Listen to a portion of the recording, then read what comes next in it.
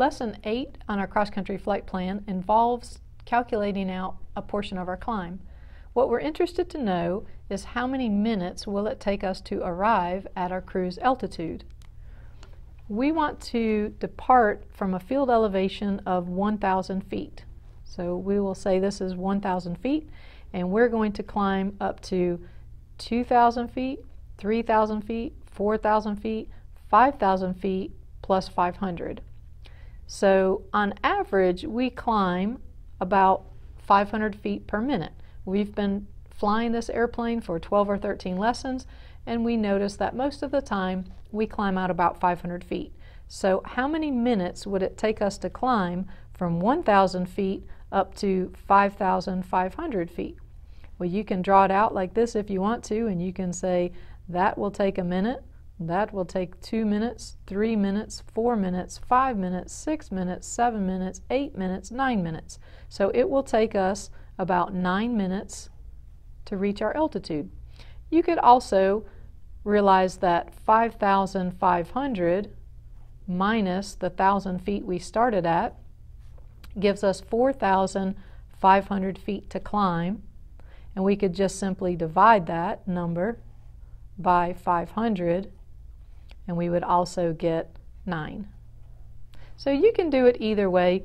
Once you've calculated this out a couple times, it'll become much easier to you, and you'll be able to calculate it out pretty quickly.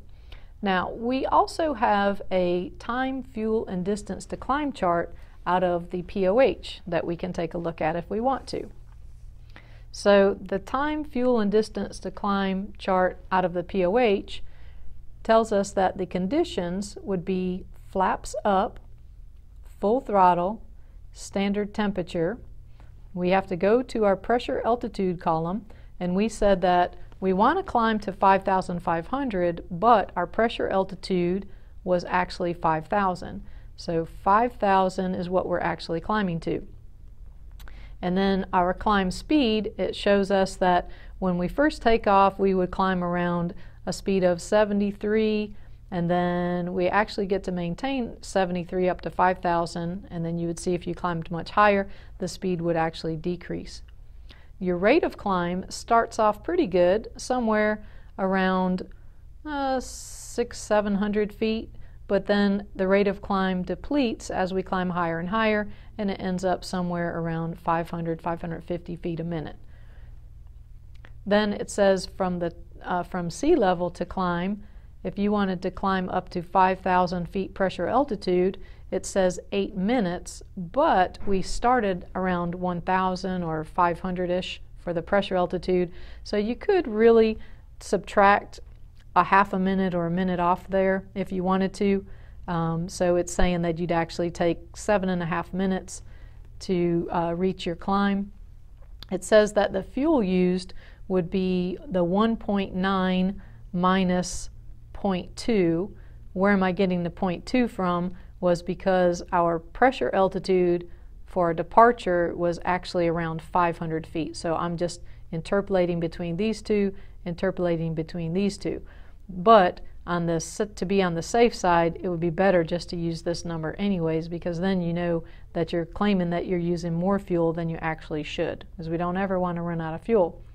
The distance, it says in nautical miles, that we would travel about 10 miles, probably minus 1 mile, because we departed off a 1,000-foot field with 500-foot pressure altitude. So it's saying that we would cover about 9 miles. But keep in mind, this is with a no-wind situation. So obviously if you had a headwind, you wouldn't possibly make it to 10 miles. And if you had a tailwind, you may have traveled 12 or 13 miles. Who knows? Anyways, be sure to pay attention to the note section. It says to add 1.4 gallons of fuel for engine start, taxi, and takeoff allowance. Well, if you're departing from an airport that's very busy and you possibly could be number 5 in line for takeoff, or maybe you have a really long taxi, you may consider adding more fuel than just using the 1.4. So I would definitely round this up to 2 gallons or even 2.5 gallons to be on the safe side. On your check ride, your examiner wants to know that you know how to pull the proper numbers off of these charts, but your examiner also is very interested in the fact that you're able to round up to a much safer value. It also says that you should lean the mixture if you're climbing up above 3,000 feet. It says increase time, fuel, and distance by at least 10% for each 10 degrees above standard temperature. Well, the weather briefer told us that the temperature was a good 10 degrees above standard today, so we would definitely want to increase all of these values by at least 10%. Furthermore, it reminds you that the distances shown are based on zero wind. So like I said, with the distance that it shows you will have traveled here, it may not be that far if you're fighting a strong headwind. So we can use the time, fuel, and distance to climb chart from the POH if we wanted to climb out at this particular speed, or we could use numbers that we're familiar with by just flying the plane regularly. Also, we typically climb out at an airspeed closer to 80 knots, which is a normal climb speed. This is more of a VY climb speed.